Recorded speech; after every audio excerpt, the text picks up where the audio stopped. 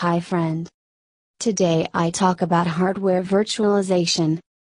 Hardware virtualization refers to the creation of virtual, as opposed to concrete, versions of computers and operating systems. This technology was developed by Intel and AMD for their server platforms and was designed to improve the performance of the processor and overcome simple virtualization challenges like translating instructions and memory addresses. Hardware virtualization has many advantages because controlling virtual machines is much easier than controlling a physical server.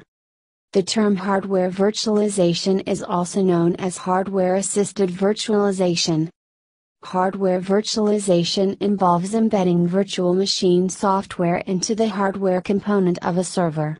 The software used is known by several different names, although hypervisor and virtual machine monitor are the most common.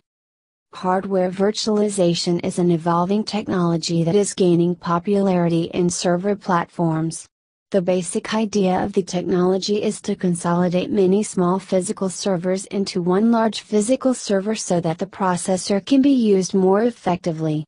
The operating system running on a physical server gets converted into a distinct OS running inside the virtual machine.